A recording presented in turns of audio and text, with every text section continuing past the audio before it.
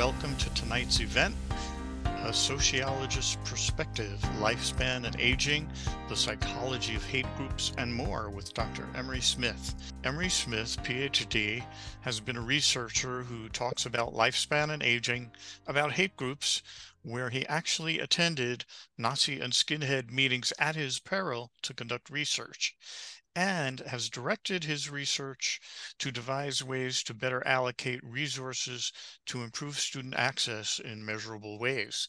He has worked to identify students who suffer from intergenerational poverty and hypothesized that they face unique barriers to success, and that this group cuts across racial and ethnic barriers. Emery, when we were talking prior to the event, you were telling me your journey about where you were before you got your PhD, how you got it, and what drove you to the field that you are in. I dropped out of high school in the ninth grade. I made it through the ninth grade because in Montana you had to make it through the ninth grade to get your driver's license when you were 15, or I would have had to wait till I was 16. And that's the only reason I got through the ninth grade. Didn't care for high school. Worked all kinds of different labor jobs. I was born in 1954, and my draft number, those of you that are old enough to remember the draft, my draft number was through 43, I think, and they were taking through 67. So I was going to go to Vietnam. And so I enlisted in the Navy and was air crew, was a sub hunter, aviation anti-submarine warfare operator. Probably one of the best things I did with my life. It got me out of town and got me some education benefits. After that, I went to a couple of trade schools. I went to heavy equipment operating school and operated heavy equipment in uranium mines and road jobs, and then went to heavy equipment diesel mechanic school so that I could fix the things that I was breaking, and worked doing that for a while. And then I got a chance to go to work managing a convenience store for really good money. And so I did that, but I noticed everybody who was getting ahead of me had some kind of a degree. So I decided to take a college class. I took a psychology class at Central Wyoming Community College, and I loved it. I just loved it. Got an A in the class uh, and decided I wanted to go to college. So I managed to work my way back up to Billings, where I grew up, and started going to college at Eastern Montana College, which is now MSU Billings. Uh, Wanted to be a psychologist. And then I kind of realized I worked with some psychologists, and I realized all the psychologists I knew were a little weird.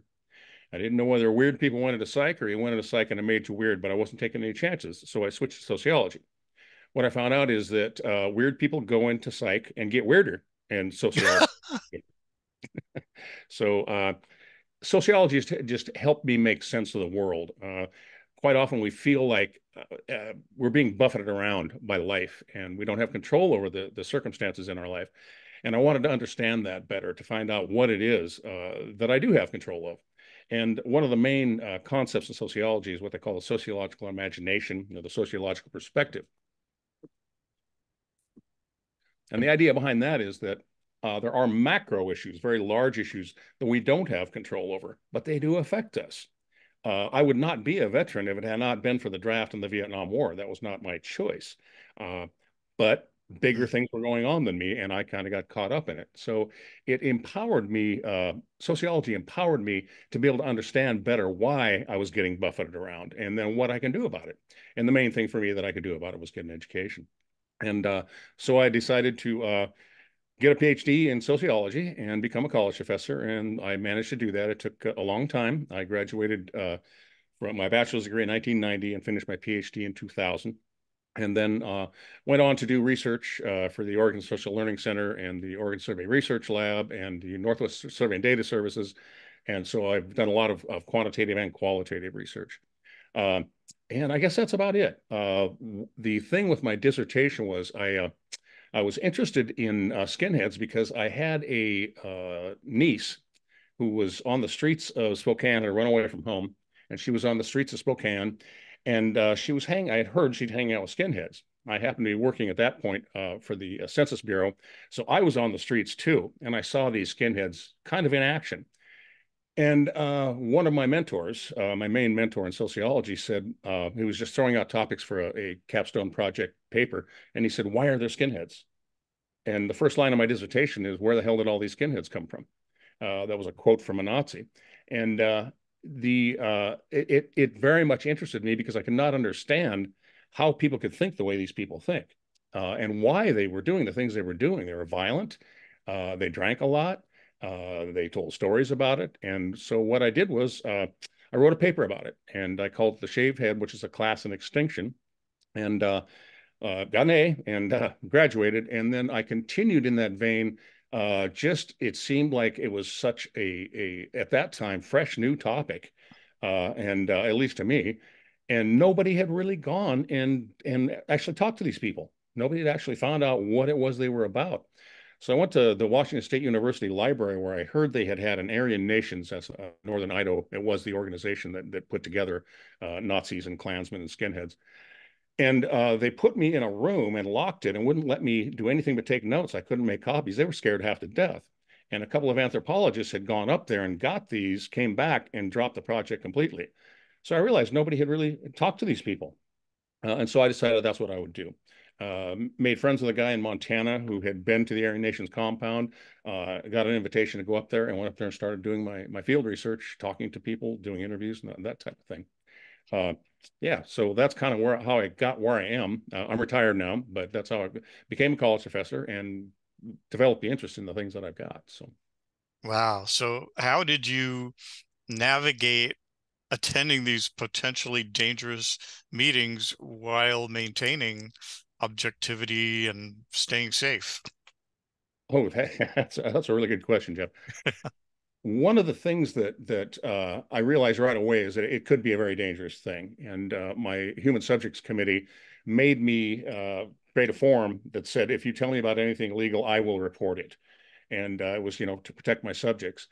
And so I didn't go in undercover. I didn't go in pretending I'm something that I wasn't. I didn't pretend I was one of them. I told them what I was doing, and they saw me as sort of like semi-friendly media, and they felt like the media had done them dirt, but maybe I wouldn't. And so the first thing that I did in order to be safe was I went to the head guy, a guy named William Butler, or I'm sorry, Richard Butler, and said, I want to do this research. Do I have your okay to do it? And he said, yes, you do, and told everybody there to give me carte blanche, give me whatever I needed because I was going to tell their story the way they wanted it told. That leads into the objectivity part of it. Now, the safety part, that was primarily it. That didn't always work. I had some skinheads uh, decide said I was a Jewish psychologist, and then proceeded to about 200 to yell at me, and I ended up having to leave the compound that day. Richard Butler kicked them off the compound for treating me that way, but it was scary. It was really scary. Um, I decided to head home after that, and then I was sitting at a gas station, and I saw a family that was brown, that wasn't white, and they were so happy, and they were so glad to be together, and they were having such a good time that I put my stuff back in my car and I went right back up to Aryan Nations and finished doing my weekend's research. So, as far as the objectivity, there's kind of a myth that scientists can be absolutely objective, and every scientist is engaged in their work and invested in it, and they want to be right. And so you can't do it completely without values. The thing is to be able to recognize those. So what I did was I realized that I wanted to tell their story the way they thought it ought to be told, because a guy named Leonard Zeskin said the two things to understand about Nazis. Number one is Nazis are human people. They have problems just like everybody else. They have issues, they have fears, hopes, just like everybody else. And the second thing he said was fighting Nazis can be fun. And so I took those two things to heart. And so what I did was I would go, for instance, when I did observations, I would do observations, take all the notes, write them all up, and then go to one or two people that I considered key people who had been more or less observing, hadn't really participated, and said, do you think I got this right? I did not give them permission to edit or anything like that, just to tell me what they thought. And I did multiple interviews, over 30 interviews in people's homes and at Aryan Nations cross lightings. They don't call them cross burnings, by the way. They know they know you don't know what you're talking about if you talk about burning a cross. You light the Mhm. cross because there's hope there. Anyway, uh, so the objectivity comes from that's called the reflexive method, to allow them to reflect on the conclusions that I had come to, and that allowed me to make whatever changes to make it a little bit more accurate, and hopefully have it be as unbiased as possible. There's enough biased stuff out there about every group, but particularly about Nazis, skinheads, Klansmen, organized racists. We needed some real data. We needed some real information about why these people are doing the things they're doing and what they're doing. And so I thought I could add to the literature by doing that. Wow. And what surprised you? You were saying like, yeah, they have hopes, dreams like everyone else. What surprised you the most about their everyday lives and beliefs? I think the most shocking thing I ran into was the children. They were raising these children, and when I would go to some of their gatherings, the children would be hanging around, and maybe they'd be eating or something, and I would hear them talking and telling each other stories like that Nazis would tell. Like they say, we pushed all the Indians off into the ocean, which is what a 6-year-old might think someone said, somehow, and they knew to call it a proselyting. They pronounced swastika. They were being socialized to grow up and become just like the rest of these people that they were hanging with. The community that they have, the communities, I should say, that they have developed and that they work and live in, that surprised me. There are places in Washington State where there are whole towns that are probably 10% organized racists. Goldendale, Washington is one of them. And the reason Goldendale, Washington is that way is because their water source is above the town. So when the big one comes, they'll have water. And so uh, getting on the inside enough to realize that they are really a culture, a subculture that has resources, and they help each other. And there's a lot of fighting that goes on, a lot of internecine violence and things like that. But generally, they believe what they're saying, they believe in what they're trying to do, and they help each other do that. And that was the main thing. The other thing I think that really surprised me was uh, where they were coming from, and they were coming from everywhere. The notion that they come out of prison and walk up to the Aryan Nations compound, that's true, that happened, but that wasn't where the majority of them came from. The majority of them were actually pretty intelligent folks. Quite a few of them are well educated. Uh, that all kind of surprised me. I mean, it was just like we have these stereotypes about them that don't help deal with them, and because they're not true. And so to me, it was, I guess how human they were. If I put it in a nutshell, there's really human people with human concerns. I actually liked a few of them, and that surprised me because some of them Wow. were little Yeah. folks, Uh, they told jokes that were funny when they weren't racist. They told jokes that were funny. They took care of each other. That surprised me. How d- and how did your firsthand experience uh, influence your understanding of the evolution of racism, and Mm. how did it influence how did it inform your research? There's another thing that really surprised me was how aware of history they were. They Really? really they knew their, I mean, if you didn't know who, I had to go study Nazi Germany so that I could know what the references were, because even though I wasn't on the inside, I wanted them to know I'd done my homework. Mhm. And so it kind of surprised me that they knew not only the history of Nazis and Klansmen, but they knew the history of skinheads. Skinheads started actually in England right after World War II. The city had been bombed out. There were no youth subcultures on the streets. So several emerged, and out of those subcultures is where skinheads came from. They knew that. There's a thing called George Marshall wrote a thing called the Skinhead Bible. All of them had read the Skinhead Bible and knew all of those things. Uh, the technology of how to actually burn a cross so that it burns. Try that sometime. It's hard. That technology was something they shared with each other. Almost always there's social class involved. And the first skinheads were working class people. The reason they shaved their heads wasn't for fights. It eventually became that. But that's what coal miners did to keep themselves clean. Coal will get in. I worked in a coal mine once. Coal will get in between your toenails, Mhm. and so that's to get the coal dust out. And so they were actually working class people who were on the dole. They had been, the coal mines had closed, the steel industry in England died. And so these were people whose fathers had worked in the mills and the mines and had done fine, and they couldn't. They didn't have that. And that's one of the things that we see fairly common is even if it's not true, they perceive that that's the case, that something's going on, that they're being replaced. And I think one of the things that I began to understand is that there's a white labor aristocracy in our economy, and that white labor aristocracy was the same kind of thing where you knew that you could go get a job in the mill, just like your father got a job in the mill. You could buy a house, ever since the 50s, the most exceptional time in U.S. history, but ever since the 50s, you could buy your house with the GI Bill or various, FHA loans and things like that. Uh, and that was to be expected. And then things changed. And so there's fear there. There's fear being replaced. You saw that down in Georgia when the guys were with the tiki torches yelling, "Jews will not replace us. You will not replace us." 30 years ago, they were saying the same thing. They just weren't saying it as loud or as publicly as they are now. Uh, and so it's a feeling that they have of being replaced. And the other part of it that I found interesting was they have set up their own sets of norms, their own sets of ideas about how people ought to behave. And so once I learned those, then I could kind of get inside. But a lot of what's going on is they hate social change. And we are going through the most deep, rapid, profound social change humanity's ever gone through. The invention of the microchip has caused social change to go more rapidly than it has with any other technical change. And so we have a situation that Emile Durkheim, he's a French sociologist back in the 1800s, he called it anomie. It's a sense of normlessness, that when the rules change, you don't know how to behave. So I call my daughter and she says, "Dad, why are you calling me?" I said, "Well, because I want to talk to you." She said, "Text first." What? And she hung up. So then I texted her and I said, "Are you busy?" She said, "No." And then she calls me.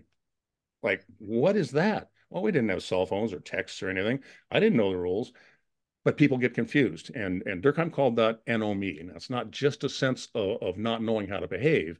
It's a sense that the whole world is becoming unhinged and changing. I can't do the same things that I used to do. I can't, uh, uh, I'm confused and scared because not only has the culture changed, the ideas have changed, but the economy has changed drastically. There's not as much physical labor as there was. There aren't a lot of jobs out there that don't require, fairly high levels of education, whether they actually require them or not. They're required to get the job, and so these people feel like they're being left out. They're being left behind, and there is something to that. I mean, there's a little bit of truth to that. Every stereotype has a little bit of truth behind it, and so the fact that they're really afraid that they and their children are going to live in a world where they don't have any power. And I think there's kind of an illusion that they did have some power at one time, and then they Mhm. fall. So, Are all Nazis skinheads? Are all skinheads Nazis? Is there a difference? that's a really hard thing to really nail down. I differentiated them as being Nazis, and there are various kinds of Nazis. There are the standard neo-Nazis that George Lincoln Rockwell kind of brought that into the United States. They believe Hitler was right. They believe the Jews are the spawn of the devil and are out to destroy the world. Uh, there's a lot of that. Oh, I just got, got sidetracked with another thought. Yeah, excuse me. I'm getting over a cold. Um, I think the thing to be able to differentiate them is more to do with their ideology. Uh, where Nazis believe Hitler was right, the Klan is the other division that I decided I would differentiate them, and it is actually pretty well accepted now. The Klan they can be Nazis or probably not. But the Klan, they're the Christians for the most part. Almost all of them are Christians, where the Nazis will be all kinds of different religions. And the Klan, they believe that the South will rise again. That just the standard old Klan, pretty stereotypical. There is no one Klan. There are probably 40 or 50 different major Klan groups around. So there's no United Ku Klux Klan or anything like that. And so Hmm. they're all small groups that are fairly disorganized. And the third group was skinheads, and the difference with them was primarily cultural. Skinheads were a little different than Nazis. They're looking to start a race war, but they're not ready for it. The Klan just wants things to return the way they are, and skinheads have four different uh, things that are their currency of their culture. It's drinking, fighting, having sex, and probably most importantly, telling self-aggrandizing stories about that stuff. So those are the things that really make someone a skinhead, and they tend to age out of it. I've met some skinheads that were old, 40, 50 years old, but the vast majority of them are in their 20s, maybe their 30s, and they tend to age out of it. Partly because it's so violent, and there's a lot of fighting goes on, more fighting between skinheads than the violence that they visit on other people. Uh, and so those are the kind of the three main groups, but they go back and forth. And I'm sure there are other groups out there too. I would put the new people that we see, the new groups that we see coming out, they probably have a little bit different category. They're more sophisticated. There was a guy named Tom Robb years ago. He was a Klansman and a Nazi who wore three-piece suits. He was very well dressed, very well spoken, and he said, "Don't go out there and screw up." He said, "What you want to do is don't get thrown in jail, because come the race war, we're going to need you. And what you really want to do is go out and get on the school boards, get on the county boards, get elected to those local governing bodies, and then we can rule the world." And now what are we seeing? We're seeing a lot of that. This guy was right. I don't know if Tom Robb's still alive or not, but he gave them that and said, "Do this." Lewis Beam was a very scary Klansman. One of the two guys that really scared me in all my research. Uh, Lewis Beam said, "Don't talk about it. Don't do it in groups. Don't keep the literature around your house. Uh, Go out and do this. It's called a Phineas Priest. Go out and do it individually." And we see a lot more of those individual people going out. This is not to do with school shootings; it's a totally different thing. But Mm. individuals going in and doing those things, and they tend to have no connection, no visible connection to any of these groups. So it's changing, and as cultures always do, it's changing, and I think it's getting more sophisticated. And I'm not sure, but I think there's probably a fourth category coming up that really doesn't fit any of those. So Wow. So when the older skinheads age out, then they stop practicing whatever the philosophy was. They grow their hair and they just kind of, it's like retiring. yeah, not exactly. I think the main reason they age out, what I watched was the adults would say to the skinheads at various meetings and stuff at a Nazi church or whatever, they would say, "You guys, you need to stop going out on the streets and getting in trouble, because you're going to end up in jail." And I would hear the skinheads or talk to them later, and they'd say, "What else are we going to do? You know, that's what we do." And so they kind of age out of it because they were more into it for the lifestyle and the culture, not really to change the world. And so they tend to grow up to be just kind of garden variety racists rather than organized racists. But Mhm. I don't. They do kind of retire from the movement. Uh, but I don't think I have not met any of them. I met a few of them. I can think of three that I met that they had gotten out of the movement. They call it the movement. They had gotten out of the movement and were not involved in anything organized. But I wouldn't be surprised if you would see them off doing something individually, like a Phineas Priest, to hurt people. So I think there's another category there, and I'm seeing it more as it emerges that I can't really place these people in the, I'm a sociologist, I categorize people, and I can't really place them in any of the categories that I'm aware of because they are more sophisticated. I think they're what Tom Robb would have wanted to happen, and I don't know what he would have called that. Did you encounter, besides the people that kind of age out, did you encounter any individuals exhibiting signs of questioning or moving away from the extremist ideology?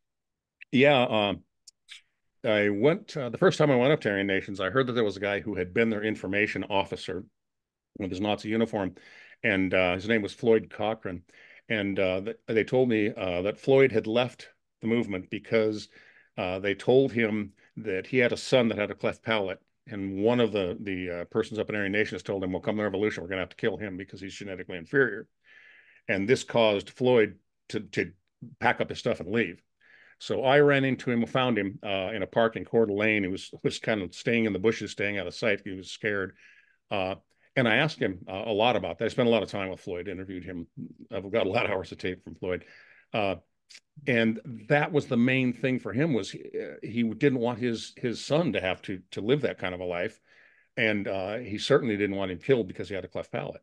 And that's when he realized that the whole thing just wasn't going to work for him. There's another interesting story, and I don't remember the fellow's name, But it's a guy that lived in Hollywood, and he was a very violent skinhead, and he kicked a young gay man almost to death. They put razor blades in their boots and kicked him almost to death, and never got caught for it. But one day he had four children, and he began to realize that he did not want them to grow up like he was. He didn't want them to have to live this lifestyle. Didn't want them to have to be violent, and so he walked into the Museum of Tolerance in Los Angeles to find out what he could do to get out of the movement and to help them. And there he was face to face with a guy he'd almost kicked to death. There's a video out there on YouTube called Blood Brothers. They traveled around the country doing presentations. They became friends and traveled around the country doing presentations. But I think the main thing, if they're more oriented toward the future, and I think when children show up, that's one of the main impetuses for them to get out. I also know a skinhead up in Portland that he didn't really want to leave, but he was getting so much bad press within the movement that he was afraid for his life, and so he sort of disappeared. Actually, that's the guy. He was involved in if anybody remembers, Geraldo got a skinhead threw a chair and hit Geraldo in the nose and broke his nose. That's the guy that did it. Yeah, I don't remember that one.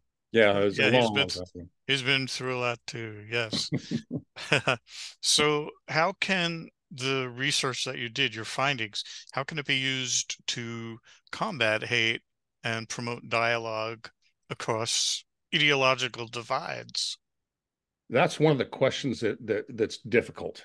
Um, I think if you look at the social class issues Mhm. and the fact that we're seeing such huge changes in our culture, in our technology, in our economy, those I see as the main causes of it.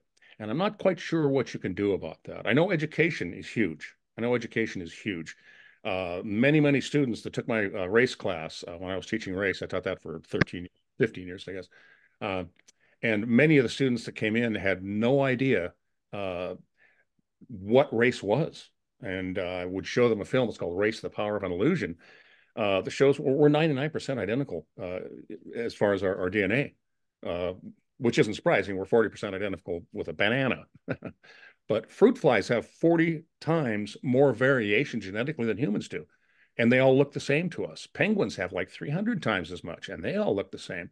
It just happens that the genetic differences between us happen to be very visible, and that makes it an easy thing to label. Uh, and there's another thing too. Uh, Not tolerating it at all. Edna Bonosich came up with an idea called split labor market theory. And the idea there is that we have people that, it goes back to kind of the white labor aristocracy idea. We have people that are uh, doing fine and working, and all of a sudden they see people coming from usually brown people or Irish people at one point, coming and they see them taking their jobs. And so what do? Then they attack those people. So part of it is to actually uh, get people to talk to each other. Get people on both sides to sit down and talk to each other. And I have had that happen. I did a presentation in Seattle where there are more anti-racist skinheads than racist skinheads, and the whole thing is kind of dead now. But I was in Seattle doing this presentation at Seattle University, and a bunch of racist skinheads walked in one side because I knew them from the streets, and a bunch of anti-racist skinheads walked in the other side, and they sat right in the front row, one on one half and one on the other. And I thought, oh my God, people are going to get killed today. And that wasn't what happened. They started talking to each other. And I don't know what happened after that, but they were talking to each other about their experiences on the streets and the things they had in common and, why it was not okay to be a racist. And they all walked out, and I don't think anybody got hurt, which was really surprising to me. Part of it's about communication. And I think it starts with non-racists understanding that they're not crazy. Racists aren't crazy. Organized racists are not crazy. Nazis aren't crazy. They have real concerns. And we all have concerns about the economy. What are my grandchildren going to be doing for a living? Nobody even knows what'll be going on. So there's a lot of uncertainty there. Exploring those ideas and helping them understand. I actually had two skinheads take my race class, and they both said, "We're not going to be skinheads anymore." Halfway through the term, they started growing their hair out and said, "We're not going to be skinheads anymore." We didn't understand race. And I think that that's a huge issue that we have around the world, but particularly in this country. So, yeah. Yeah, well, hopefully there are courses like that out there. Well, there are some, but you have to take them and you have to Mhm. engage in them. So, Yep, yep. and I see a question from Bonnie. What is an anti-racist skinheads? The technically there isn't any group, but there were several skinhead gangs that called themselves Skinheads Against Racial Prejudice, Sharps. The original skinheads that came off the streets, began in the streets in London, they were not racist. They were classist. They did not like the middle class. They made fun of the middle class, but they were primarily football hooligans. Football spelled with a U and an umlaut. So they Mhm. were soccer hooligans. A guy, Bill Burford, wrote a book called Among the Thugs, and that gives you the lifestyle they lived in London. And so they weren't really racist or anti-racist, but as racist skinheads began to emerge, there's a huge history behind that. But as the racist skinheads began to emerge, that's when the anti-racist skinheads. Many times, these movements kind of create and maintain each other. You know, the racist and anti-racist movement. If you didn't have racists, you wouldn't need anti-racists. And so that's kind of the way the Sharps came into existence, was because as skinheads got away from the culture of being a skinhead and more into the politics of it, they got into the politics of the other side. So that's an answer to your question. One answer. I'm sure there are many more. You moved on, throughout the years, and you were doing lifespan and aging research. Uh, Uh, so what are some of the secrets to longevity? Like, what are some of the insights that you've gained about factors influencing lifespan? Anything surprise you? Let me answer one question first, Jeff. James Hills Yeah, asked, Met one more. Okay. shoestrings. Uh, Back in the old days, red shoestrings meant that you were not racist. White shoestrings meant that you were. And that's the boot strings. They wore Doc Martin boots. They had the Dr. Martin dental plan, they called it, that was kicking people's teeth in. Uh, and so the shoestrings were used, and like a lot of the culture, that has kind of gone away. But one time you could identify skinheads, whether they're racist or not, by the color of their bootlaces. That only worked for a while. My first couple of years of research, I could tell and interact with them based on that, and then it stopped being meaningful to them. So go ahead, Jeff. Wow, Doc Martin. Yeah, Yeah. Dr. Martin Dental Plan. Yeah, that was their joke. um, I think as far as teaching human development, uh, what in I think the most surprising thing to me is that if you live a healthy life, if you eat right and you exercise, you're probably going to live a little bit longer, but maybe only a year or two. The big difference in terms of how people age is that if you take care of yourself, you're much more likely to die quicker. That is, you're not going to spend 10 or 15 years bedridden with diseases. What's going to happen is a disease or something will take you out much more quickly. So it's not so much about lengthening life. Who wants to lengthen a life of misery? It's much more about the the quality of life that you have at the end, toward the last one, the old ages, 70 and up, something like that. So that was the most surprising thing. Uh, Another thing that kind of surprised me was I had my students always, every term, I've sent poor rest homes, but I would have all of my students. I had a couple of classes. I'd have 50 or 60 students in Roseburg, Oregon. Uh, and they would go out and ask somebody who was over 75 years old, what is wisdom? Does everybody get wisdom? And I was surprised at the answers that I got and how few people really get wise when they get old. And the main component there for most people when they answered that was wisdom is learning from your mistakes. We all make mistakes, and wisdom comes from learning from your mistakes and then changing. And so that was another surprising thing to me that I kind of had this idea that as you got old, you automatically got wise, and apparently it doesn't work that way. That's what a lot of wise old people told me. Wow. Well, can you reframe aging for us, debunk some of the common myths and misconceptions that are out there about growing older? Yeah, I think the biggest misconception is called disengagement theory. And disengagement theory is the notion that at a certain age you sit down. Uh, why do we retire at 65? And we don't now because Social Security made that a year later. I retired at 66. So why do we retire at 65? Why is that the magic number? Otto von Bismarck, who was the premier of Prussia, which is now Germany, decided that because the labor market had young people coming into it and they couldn't find jobs, that needed to do something to get people out of the labor market. And so he decided at 65, then the state would start taking care of people to get them out of the labor market. There's really no biological reason for it to be 65. We can work as long as we want to work, and for the most part, that's what people are doing now. They're working longer than they used to, not because they have to, but the idea that we sit down. I had an uncle tell me, "Sit down. You want to get old? Sit down. You will." And boy, he didn't. He died out fishing, and he never did get old. He was 82 when he died, and he never did get old because he just kept moving. But that's not all there is to it. Um, I think you were talking about one of your seminars is going to be on planning for later in life, and I think people plan their retirement based primarily on finances. They don't really plan what they're going to do with themselves. What are what dreams did you have? You talked about 61 years old a little earlier, 61-year-old getting a college degree. You know, uh, my father decided that retirement meant sitting down, and he was miserable. He wanted to go back to work because he hadn't planned for the other things, the non-economic things. So for me, what I do is I have always wanted to play music more. So I have an amplifier and guitars all over the place, and I've been doing music quite a bit, uh, as much as I can. I also wanted to do Tai Chi, learn to do Tai Chi, and so I've been doing Tai Chi now for 4 or 5 years, partly because there's a form of Tai Chi called the Yang 24 form, simplified Yang style. And the Chinese government contracted that so that elderly people could develop their balance and their flexibility better. And so that's part of it is the physical part. Is economically, uh, we tend to take care of ourselves. The physical part, that will keep you from dying miserably. And then the other part is the social part. We know that when men get widowed, they live an average of 2 years after their wife dies. Women live 8 to 12 years after their husband dies. And about the only factor they've found that's universal or fairly universal is that women maintain the social contacts.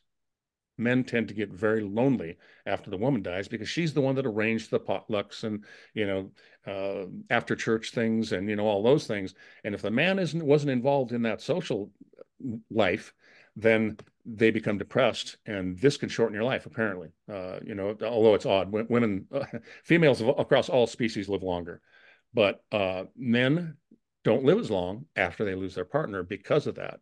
So one of the things I think in terms of my aging in particular is that I have reached out to all of the relatives I lost track of. I had no idea I had so many cousins. I've been in touch with cousins. I spent last summer, took 3 weeks and went grew up in Montana, went through Montana and saw every one of my sisters. I keep in touch with my children. I barely made it in time here because I was taking my granddaughters, getting one from school and taking her home. I am in touch with my children at least every week. I watch one of my grandchildren he lives up in Portland. It's about 2 hours away. I watch him on Mondays, and on Wednesdays and Fridays, I watch two beautiful granddaughters, and that keeps me alive. I think it's huge to understand. It's about the economic thing.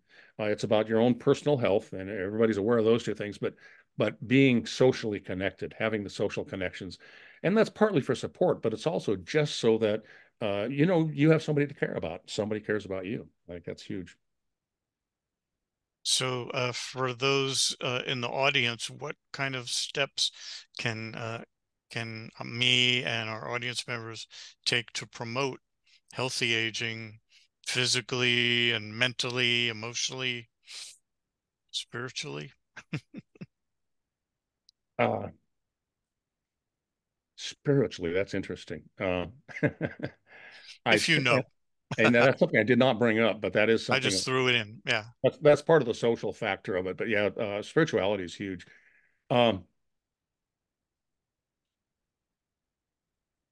are you talking about individuals or that we can do to help others age Yeah. gracefully? What advice can we give? Yeah. Uh, Quit smoking. If you smoke cigarettes, quit smoking cigarettes. Uh, there is a lot to be said for just every day do a little bit. You don't have to walk 5,000 steps all at once. You know, you can split that up. They know now that in any kind of exercise, if you do 10 minutes of it for, say, cardio, 10 minutes 3 times a day is as good as 30 minutes straight. And so uh, that's part of it, is to just do a little bit every day. Just do a little bit every day. Uh, Another thing that I think helps, I have a very good physician, and I do exactly what she tells me to do. Actually, I have several physicians now, but I do exactly what they tell me to do. I don't uh, try to cheat. Uh, I'm not cheating anybody but myself. And so having that kind of an awareness of what my health issues are and what I can do uh, to alleviate some of those things, kidney stones, various health issues that we all have, being aware of them and what can I do to make sure that they don't affect my life in a very negative way. I had a very serious neck injury back 30 years ago, and I finally got the insurance company to pay to fix it, and so that I'm out of pain. I didn't realize until I had that surgery, and I said, I'm not feeling any pain. And she said, generally, you should be unaware of your internal organs. Oh, okay. I'll try to be unaware of my internal organs. Uh, yeah, if I feel something going wrong, to get it fixed. As far as the social aspect, uh, I had realized that I was doing that, that I had sort of withdrawn from my relatives and the people that love me, and was not willing to spend the time. So that's one of the things I went to my kids. Neither of my children needs me to do daycare. They both make more money than I ever made, but they want me involved. They want me involved in their children, and I want to be involved. I got some of those beautiful grandchildren you never want to see, and in all ways. I'm a part of that. I'm a part of that. Become a part of something.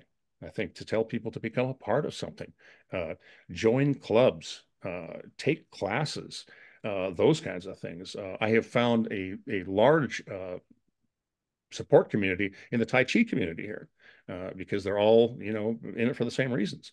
Uh, and it's a martial art, but it's not violent or anything. Mm, So we have a what's going question. on, Beverly? Yeah. Yeah, old people tend to become more introspective and spiritual. Uh, Generally, it depends on the stage of life. They look at the old category now as young old, middle old, and old old. And I think the young old people are not any more likely to become spiritual. But as we tend to do in the middle stages, we tend to do an assessment of our life. Was it worthwhile? Have we done good things? What could we do differently?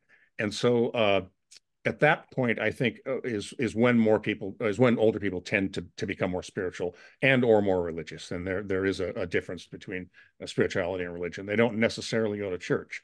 They might find other ways to do that. Meditation is one way that I've seen that people become much more intentional through taking up meditation. I also have been doing meditation for quite a while. Uh, and the thing about meditation is that they have discovered is that it can actually physically change your brain. It can change the amount of blood flow into the parts of your brain having to do with meditation. The neural pathways become thicker and more dense. There's a neuroscientist here, Marjorie Walcott, that she was a neuroscientist, and so she went to India 40 years ago and got touched by a guru, and she felt an electric shock go through her. So every morning for 40 years, she has been meditating for an hour, but she kept it a secret because all her fellow scientists wouldn't like it. And she finally decided to write a book. The book is called Infinite Awareness. It's fairly technical, but what she did was she talked to people who had been dead, electrically dead, no more neurological things going on, that came back and talked about things that had happened while they were dead. So she began to understand that there's probably something bigger out there, and that she wasn't just meditating in her head. She was tapping into what she called an infinite awareness. And I think people do want to tap into, I think people sense that more as they get older. We aren't as busy chasing jobs and things like that. And so I think that's a huge thing, is to be able to grasp that even if you haven't been spiritual, that there is something that can make your awareness larger and be more satisfying. So Beverly, I think that uh, they I think it's kind of the opposite of what you're saying is what I'm saying is more people are pulling away from religion and getting into some kind of spirituality. That can mean a whole lot of different things. My wife is Native American. We do sweat lodges and sun dances and all those kinds of things. There are many different paths to spirituality that people that they're it organized religion just doesn't do it for them. And so I think that it's kind of the opposite of what you were thinking there.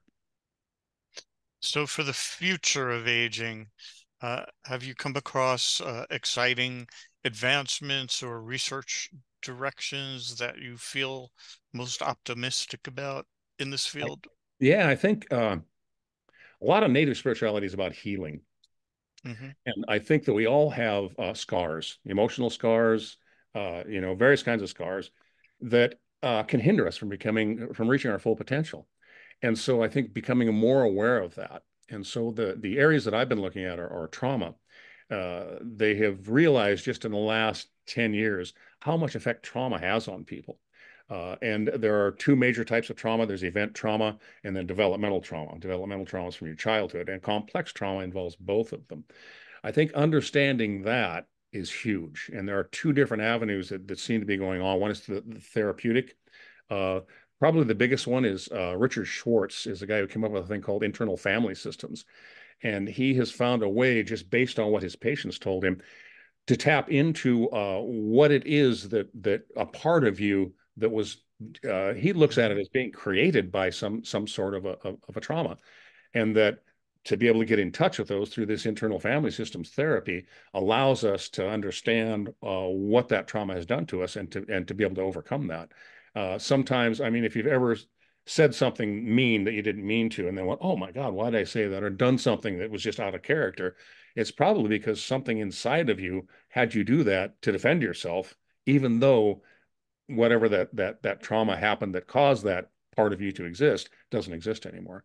So I think the therapies around trauma are allowing elderly people to heal. Elders, we like to be called elders, uh, allowing elders to heal the things that hold us back from being everything that we could be. The second area, which is closely related, is a thing called epigenetics. Uh, Very quickly burgeoning area of genetics. Trauma does not change your genome. It doesn't change your DNA or your RNA. What it does change, though, is how your genes express themselves. I'll give you an example. There are really only brown eyes and blue eyes. It's the only gene there is.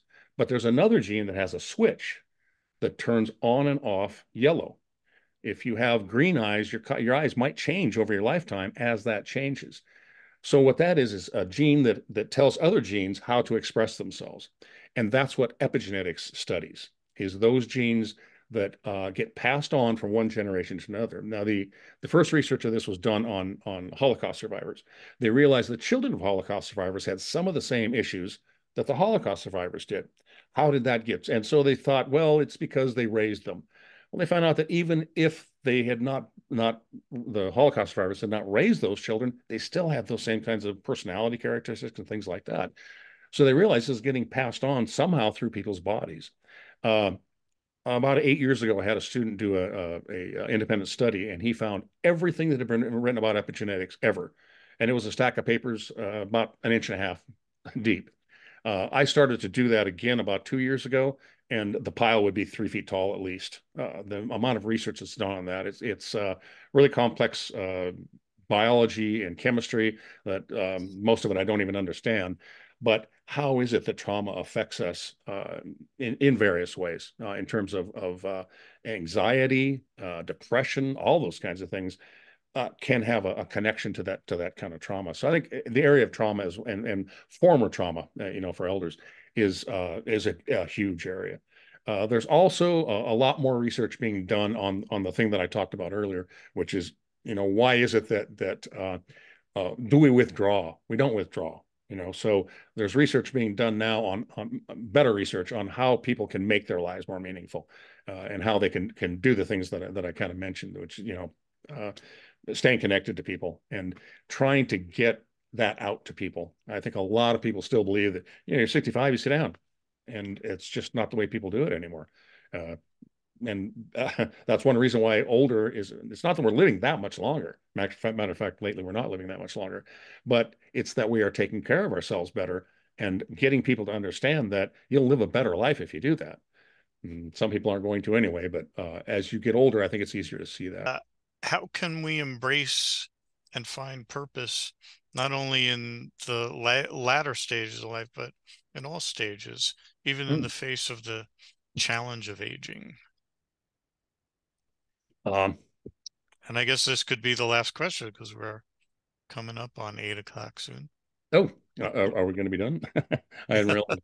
Um, The time flies. it I think for young people, it's very difficult. They live in a very fast world. If you're over 50, they live in a very fast world. Things happen so quickly. Things are changing so rapidly. You have to buy a new phone every 3 or 4 years. Just the change that is so rapid is very difficult for them to deal with too. Although they're in the middle of it, so they kind of do. I mean, uh, my 2.5-year-old granddaughter can run an iPad. Uh, that's just the way that they have to live. And so it's a little more difficult for them. I think one of the things that can happen is things like this. Uh, we have the ability now to uh, communicate with so many people that using this technology like we're using now and all kinds of other things out there in order to make young people aware that, if you do uh, try to live some kind of a spiritual life, if you do take care of yourself physically, I told my son about 20 years ago, put away $1 a month, see what happens. He didn't. So then maybe they're just not going to listen. But I think that for younger people, uh, it's just to be there for them, for our part of it. I think for society that using the research that we have, using the stuff that we know from the research I've been doing over aging for the last 15 or 20 years, uh, being able to use that. So much of the research that gets done never gets to the public, it's never useful. Some of the research that I did with the Oregon Social Learning Center around children and how they how to get children to behave without breaking their spirit and those kinds of things. Some of that research, what it talked about was that young people, to find meaning in their lives these days, it's got to be more concrete for them because so much of what they are dealing with is ephemeral. It's out there, but it's not really real. So It's digital. yeah, it's Yeah. digital. Let's see what we got. Yeah. So the socioeconomic status does play a major role. Does play a major role. It really does. That's part of it. So was there anything else? No, I think that's it. So Excellent. Well, thank you all. Thanks everyone for your questions and for coming tonight. And thank you, Emery Smith, for coming as well. you bet. Really enjoyed this talk. Really learned so much.